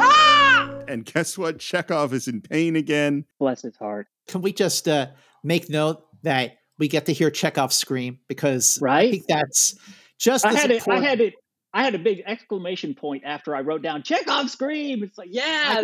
I have two exclamation points on my notes. Chekhov scream. Yay, Chekhov screaming. Is this the last Chekhov scream in the original series? Or do we have more? Let's see. He doesn't. No, I mean, the last time we see Chekhov, we see him in Turnabout Intruder, but that's his last episode. It's everybody's last episode. He doesn't scream in that. The flower, sir. I touched it. It's like fire. And we examine it, and McCoy says, all this plant life is full of acid. And not the fun kind of acid that hippies like. They find dead Adam, who has been eating not exactly an apple, but in the Garden of Eden, Adam dies from eating a piece of fruit. And just to be Captain Obvious about it, Spock says his name was Adam. In case you didn't get it. I just want to point out too that when The Way to Eden was going through its many rewrites, when Arthur Heinemann came on to write the teleplay that really made the bulk of the episode, instead of searching for the planet Eden, the name of the planet was actually Nirvana. So Heinemann changed it to Eden. And one of the big changes that Heinemann made to actually increase the stakes and the depth of the episode was it was Heinemann's idea to make the vegetables and the foliage poisonous and deadly. That was Heinemann's plan. I can no longer list how many references to Adam and Eve in the Garden of Eden we've had on Star Trek, but certainly the cage, certainly This Side of Paradise. There's a whole bunch of them. The apple, obviously. And this is the one with the least resonance. Like the one where it works the least in terms of me. Yeah, because it's too obvious. Well, and it doesn't say anything. You know what I mean? Like it really, and this wasn't paradise. It was a fake paradise. It also makes me go like, well, how did Spock find this planet? Like none of it makes any particular kind of sense. It looks like Eden, but it's not. It looks like Eden. Maybe he saw enough through his research and said, I think this is it. But then they get there and they're like, Following false prophets. Right. And the hippie movement looked like a good thing to Spock, but it turns out, well, maybe it's not. Well, and this is why I go back to, if they had been searching for the perfect primitive planet to live outside of technology, that would have totally made sense. We're looking for Eden is a completely different thing. And I think much weaker in the long run for this particular story. This is also one moment just to throw in here. I love this. It's used again too, but at Adam's death, we hear a really nice instrumental rendition of the Heading Out to Eden song, which it's really nice. I love that moment. Yeah. It is moving. It is moving. And I do feel bad because as much as I think morally I don't think Adam is necessarily a perfect guy. I do like him. He was very charismatic. Yeah. I felt bummed about him. And then we find the shuttlecraft, which is the Galileo 2. 2, right. Because the Galileo 1, as Yeoman Mears just knows because she was there, burned up in the atmosphere at Taurus 2. And they open up the door, and there are all our hippies with their feet all burned. And I have no idea why you take the hippies with bare feet. Put them back. And say, get out. Come on, let me help you back on. They're safer inside the shuttlecraft. What are they doing? Spock to Enterprise. Enterprise here. Stand by to beam aboard injured parties. Medical team to the transporter room. No, we're not leaving. We can help you aboard the ship. We're not leaving Eden. And they try to argue with him. And he runs off. They yell, come back, you fool. And he climbs a tree, grabs an apple. Sevrin, don't! You'll kill yourself! Don't bite into that. Stop! And of course he does. And he dies. We are back on the Enterprise, back to the starbase. So we're going to beam down. And this is where I wrote down, so no Romulans, I guess. Yeah, I know. I mean, like if they would have gotten to Eden in Act 3 instead of Act 4, like you could have had an episode with a whole lot of action, or maybe they came across a group of rock monsters there on Eden. Oh wait, no, that's aborted Star Trek V. Sorry. Yeah. Well, we're gonna go find a rock monster in a couple episodes in Savage Curtain. So. Oh yeah, Yarnik. Who also, isn't someone from Tiburon on that episode too? Maybe. We're on the bridge, and we hear that 3 out of the 4 hippies have arrived to beam down in the transporter room, and Kirk goes to Chekhov and says, do you wish to attend? And Chekhov says, Captain, I wish first to apologize for my conduct during this time. I endangered the ship and its personnel by my conduct. I respectfully submit myself for disciplinary action. Did Chekhov actually do anything wrong? No, he really didn't. I don't think he did. No, because he was helping Spock look for Eden. Or because he was, right? I mean, no, I think, I don't think he did anything wrong. I think he's just being hard on himself. You know what would have made this episode better? What? Is we talk about Chekhov and Irina when they broke up. Is what if Chekhov in Starfleet Academy actually did have a little bit of a wild side and liked to party with Irina, and that after they broke up, he's crushed all that and doesn't do that part of himself, and then he was tempted by her maybe during the jam session, and maybe he did leave his post a little bit at auxiliary control by her, and then he would have something to apologize for, right. And then we would be more in this tension of, are you always being correct, or can you sometimes be incorrect? Is that okay? That sounds like the way to Eden could have used the world famous Steve Morris rewrite. Well, thank you, but I also still think it's still better if it was McCoy's daughter and not Chekhov's girlfriend. Right. That's the Dorothy Montana rewrite. Yeah, that. Mm-hmm. You did what you had to do, as did we all, even your friends. You may go. And Chekhov goes off to meet her in the transporter room, but hey, no, she's here in the bridge because honestly, it's one fewer set to shoot, and it probably just saved him money to do it that way. Being correct, occasionally. And you'll be correct. Occasionally. Which I do genuinely like. Yeah, nice moment. Mm-hmm. And then Spock says, it is my sincere wish that you do not give up your search for Eden. I have no doubt but that you will find it. Or make it yourselves. I love that line. Great line. I do too. Spock. Yep. Although I also think they should all be arrested. This just all goes to the same, like, we're really nice to these people that steal the Enterprise and almost start wars. then the last thing we hear is, "We reach, Mr. Spock." And you know what? Maybe the fact that the hippies were not arrested is another sign, another subtle sign, like the one I pointed out about Chekhov helping Spock in auxiliary control look for Eden, that maybe Kirk is a little less frigid because he did not have them arrested. He did not move forward with having them arrested with the same drive that he wanted to try Lokai for stealing a shuttlecraft and let that be your last battlefield. So I think there was a little bit of a subtle growth for Kirk on his part for being less rigid in letting them go. So did anyone have any interesting comments about this episode, Scott? Oh, well, the mother load. Really? Yes. In terms of comments. So Elizabeth Rogers, who came back as Lieutenant Palmer, had this, short but sweet comment to say, "The way to Eden was not as enjoyable for me as the Doomsday Machine. The director was a very rude little man." Oh, wow. Yeah. Whoa. So Victor Brandt said, "I think emotionally they were ready to be canceled, meaning they knew they were getting canceled and they were tired. Whether they were unhappy or disappointed, I don't know. But you could pick up on how tired they were, and they seemed like they just wanted to get it over with."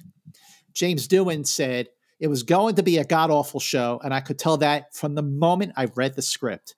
I started making inquiries to the producers about the possibility of my opting out of that one, but I let them convince me that it might actually be a fun, offbeat episode. Social commentary on the generation gap. Well, I should have gone with my instincts." The actress who plays Irina, Mary Linda Rappeline, says, "A lot of people didn't like our episode, but I think there was a great spiritual message in it. It was funky, and the portrayal of it was a bit clumsy. Some say it's camp, but I feel it is more naive. Regardless, I loved every minute of it." Producer Fred Freiberger says, "I didn't like it at all, and I don't blame Dorothy Fontana's original story. We probably did it all wrong. I'm unhappy that I'm the one to blame for that one, but there is no one else to blame." And then Dorothy Fontana, who started it with her original story, has these last words on The Way to Eden. "I only saw The Way to Eden once. That was enough."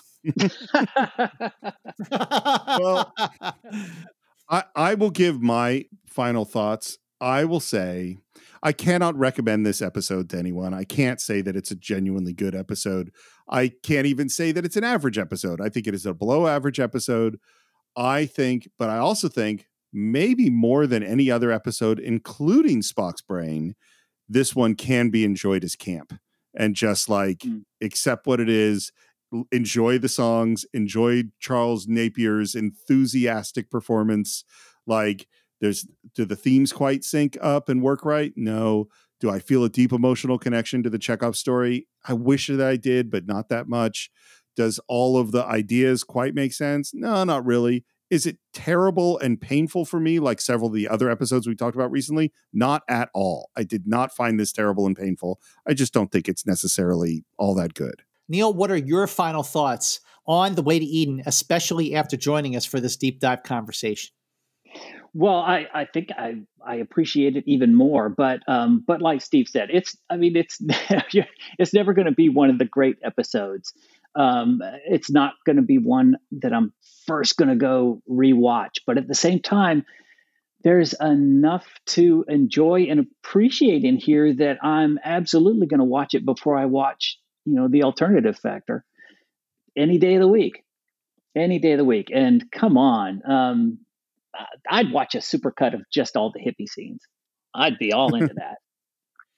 Well, I got to say that, like I said at the top of this show, I have a much deeper appreciation for The Way to Eden. I feel like I misunderstood that it was a bad episode. I think it's a misunderstood episode. Is it an episode that I would say, hey, you've never seen Star Trek? Ooh, here's one for you. The Way to Eden, you're going to love it. I would never say that.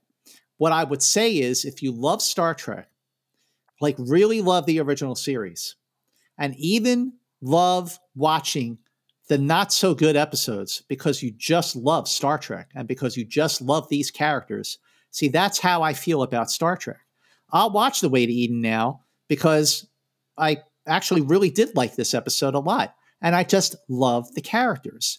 And I appreciate it more than anything else that they went for something and they almost got there. They got close enough. It is an episode that I take for what it is. It has a lot of enjoyable elements. The music being among those enjoyable elements, Charles Napier's performance, Walter Koenig's performance, his chemistry with Irina. I have a lot to recommend it if you are a real big Star Trek fan who hates The Way to Eden. You know what? Maybe you should give it another watch because it's actually not bad for what it is. It's certainly not the worst episode. And you know who okay, real quick story. Ben Stiller. We all know who Ben Stiller is. Mm-hmm. I know that he's a big, big Star Trek fan. So back in 2008, when he was filming, Tropic Thunder, we did a set visit. And when I was at Access Hollywood at the time. And I know that he's a big Star Trek fan. So I said, hey, look, Ben, I know you're a big Trekker. I am too. I said, I've always wanted to know, what is your favorite episode of Star Trek? So I thought Ben Stiller was going to say like, oh, Balance of Terror, Sitting on the Edge of Forever, The Doomsday Machine. And he says, I think my favorite episode is The Way to Eden. And I remember saying to him, what? Are you kidding me? Of all episodes, why on earth is The Way to Eden your favorite episode? And he said, because it was just different. It was totally far out. And I just love how crazy it is. And I think, you know what? There's a lot to his comments about why that episode actually works. And I finally get why he feels the way he does. And I agree with him. That's real now, brother. Real now. We reach, Neil. We reach. We reach. Well, so if you're not a Herbert and you do want to actually discuss this episode, then the best place to do it is on our Facebook page. Just do a search for Enterprise Incidents. It's Enter Incidents on Twitter, Enterprise Incidents on Instagram. And of course, if you haven't already, you really should subscribe to the show on Apple Podcasts or Spotify or YouTube or Stitcher or Overcast or anywhere else you get your podcasts. And while you're there, you should look at the show notes because at the top of the show notes is a link where you can support the show for as little as 99 cents a month. You can also leave your reviews on Apple Podcasts, which definitely help us get the word out there. And if you want to reach me, you can do it at SR Morris on Twitter, SR Morris1 on Instagram. And if you want a movie that maybe does a slightly better job of discussing the youth movement in the 60s, you can listen to the Cinephiles discussion of Mike Nichols' The Graduate. I would highly recommend that. Scott, how would people find you out in the interwebs? You could find me on Twitter and Instagram at MovieMance. And now that we have finished The Way to Eden, we have only 4 episodes of Enterprise Incidents to go. Only 4 more episodes on our journey of the original series. And I just want to take this moment to say something that Steve just said just a moment ago, and that we said many, many times throughout Enterprise Incidents, at the end of the episode, sometimes at the beginning. So we really rely on your support, and we are grateful for your support. And we really do love reading your comments on our Facebook page, which is Enterprise Incidents. So if you have not yet subscribed to our Facebook page, please go and follow us on Facebook so you can see what is coming. You can be the first to see what will be next on Enterprise Incidents. And after we are done with the original series, Enterprise Incidents will continue. I'm just going to say that Enterprise Incidents will continue. And also by this point, Steve and I have said, please leave a review for us on Apple Podcasts. So maybe you've been meaning to do that, but you got sidetracked, or maybe you just haven't thought about it. But we would really love to read your reviews on Apple Podcasts. So as we are approaching the end of the original series, if you have not yet done so, please head over to Apple Podcasts and leave a review for us. Let us know what you have thought about our journey, our voyages through the original series. And in the meantime, Neil Shirley, where can people find you on social media? People can find me talking too much on Twitter. I am at That Neil Guy, and my name is spelled Neil, That Neil Guy. And also, I would love it if you would subscribe to my Star Trekking newsletter, where I try to share just random bits along the final frontier. And you can find that at startrekking.substack.com. Well, Neil, we want to give you a very, very big thank you for joining us. And thank you for having me. Oh, my goodness. You have helped make this deep dive conversation of Enterprise incidents go above and beyond. You know, even on some of the lesser episodes, Steve and I have really worked extra hard. Well, if the episode isn't great, at least we're going to make the conversation really stand out and be great. And you really helped us do that with our deep dive on The Way to Eden. So we are grateful to you for that. And coming up next on Enterprise Incidents, only 4 more episodes to go. Our next voyage takes us to Requiem for Methuselah. Very, very curious to hear what you think about that one. Very curious to get into our conversation. So until the next episode of Enterprise Incidents, keep going boldly.